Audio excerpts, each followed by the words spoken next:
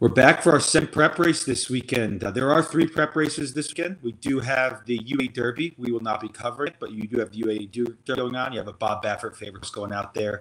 Before we take a look at this Louisiana Derby, our first 100-point race we've come upon. Caleb, any thoughts on Baffert coming back in? His horses being moved over now to new trainers and becoming eligible for the Derby?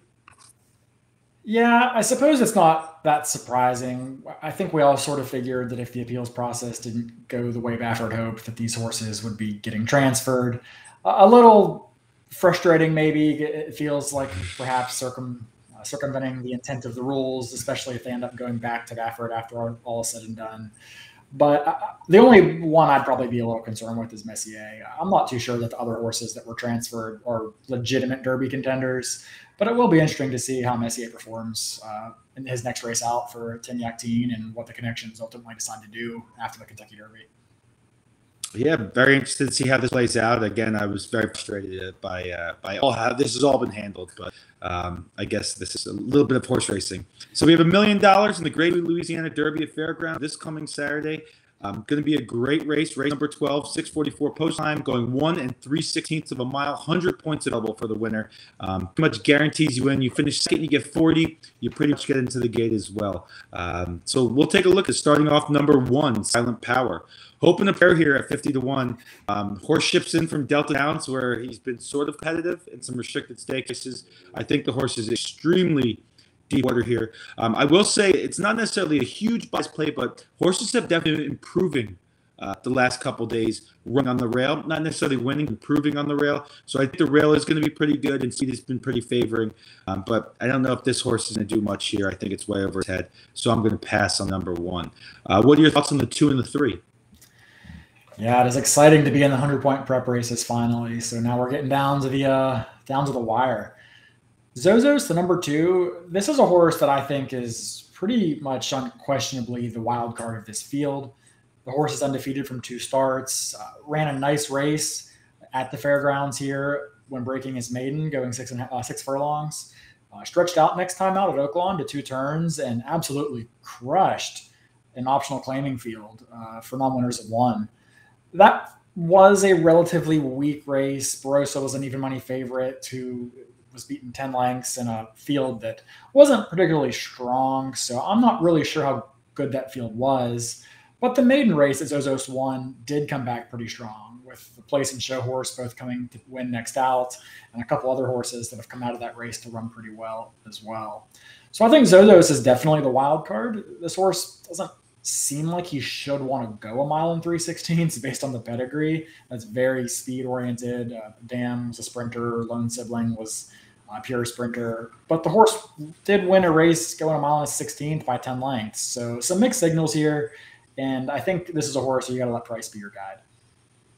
The number 3 is Call Me Midnight. So this is a horse that I tipped way back when now for my long shot play in the Lacombe to made me some money that day.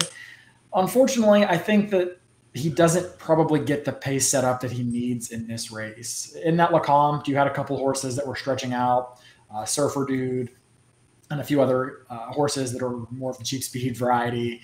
And I don't think he's going to enjoy that contested quick pace that he got in the Lacombe tier. I think he's a nice colt. I really do. And I think he'll run all day without question.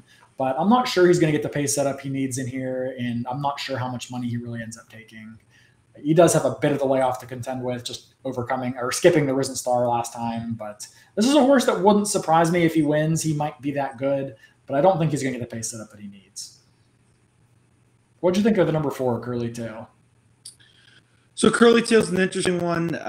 Broke his maiden last time out 28 days ago. So we're talking about a pretty recent horse here in that sense. Interesting, Dallas Stewart, what can you say? Anything can happen with him. I think it's worth to watch underneath. It's a closing style, huge kick. But last race, it was against the bias to Oaklawn, going 1/116. I think that if Epicenter maybe goes out way too far in front, I think this is a horse that can run up to like 2nd or 3rd, just passing tiring horses as other people try to keep up with Epicenter. And I think they just sort of burn themselves out.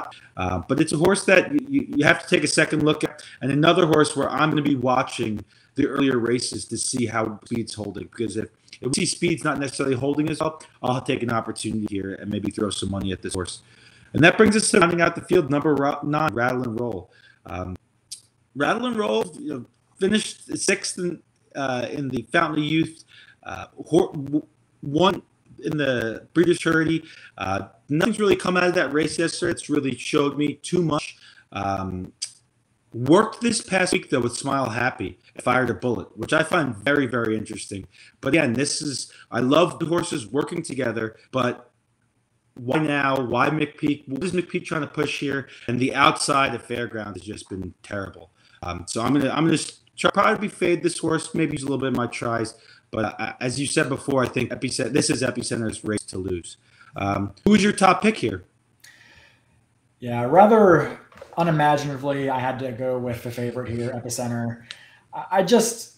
I'd like to take a shot against this horse, but I just think the pace scenario is just too favorable. Epicenter loves the fairgrounds, clearly. 2 wins and a second from 3 starts here. Was proven, to win in hand against probably a better field than what he catches today when in the Risen Star. I don't think the extra distance is going to be a problem for this horse, and I think he controls everything on the front end. Rosario sticks here. There's just a lot to like, and I'm not going to get too creative trying to beat Epicenter. What about you? I mean, I've tried. I went up and down, left and right. There's no way I can beat Epicenter here. I think the horse, I'm going to be a chalk eater. Horse has shown it can carry at a high speed, loves fairgrounds, loves to get out in front, and I don't think many horses can keep up with it. The figs kept getting better race after race after race, and the workouts look like the horse cycling perfectly into it. I just don't see an opportunity necessarily to beat Epicenter here. I'm not even going to give out a long shot, but I will be taking a look at a trifecta here. I'm going to put Epicenter on top, and I'm actually going to use a couple bombs underneath. I think Curly Tail, who's going to be probably every bit of 30 to 40 to 1, somewhere in there, is definitely somebody I'm going to be using underneath.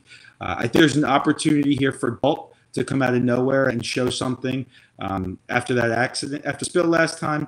And the other one I'm going to take a look at is really going to be focused on what happens with Hidden Connection in the Oaks. Does she fire? Does she not? If she does, and they've been working together, I'm going to use this 5 underneath as well. Kuna. I think there's an opportunity here for this horse to run up underneath it and maybe get some, a very short price, but get a 40 to 1 or a 30 to 1 right underneath. Did you have any idea for long shots? Truthfully, I didn't. I think my opinion here was more that Epicenter would be very tough to beat. And I'm not really enamored with what I imagine the second and third choices are going to be here between Pioneer of Medina and Rattle and Roll. Those are 2 horses who I anticipate will take be the second and third betting choice in this field.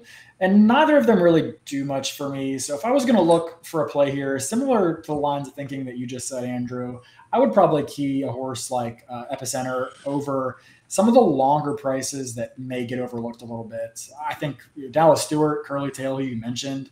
I mean, is there a guy more iconic with blowing up the board of a trifecta in big races than Dallas? So I think that's a great horse to key underneath. I think maybe a horse like Zozos, while I do expect him to take money, it's another horse that you could use underneath as well. So I'd be trying to play some type of vertical wager with Epicenter and then leaving out the second and third choices who just don't do much for me.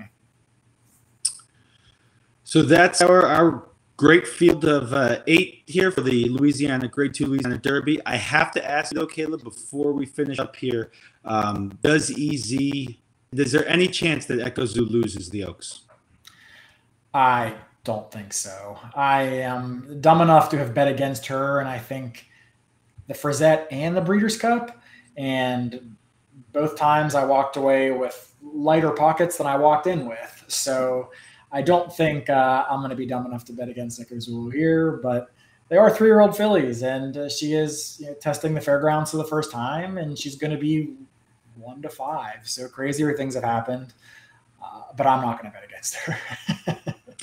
I will say I'm not necessarily going to bet against her, but I will be using in the All 6 Picks 5, which came out pretty nice. It's going to be a little chalky, but I'm actually going to take an opportunity. The one shot I'm going to take in there where I'm not going to be looking at the chalk, I'm going to take Hidden Connection and see if I can put something together there with a Pick 5, because they do have that nice All-Stakes Pick 5 for their 12-race card this coming Saturday. Again, great card, fairgrounds this Saturday, 12 races. Race number 12, Louisiana Grade 2 Derby for $1 million. 100 points available here, 6:44 p.m. Eastern Time, going 1 1/8 mile at the fairgrounds on an extremely long stretch there. Thanks again. We ask you to like and subscribe our videos. We'll be coming all the way up to the road to the Derby, all the way through the road to up the Kentucky Derby. Thanks. Until next week.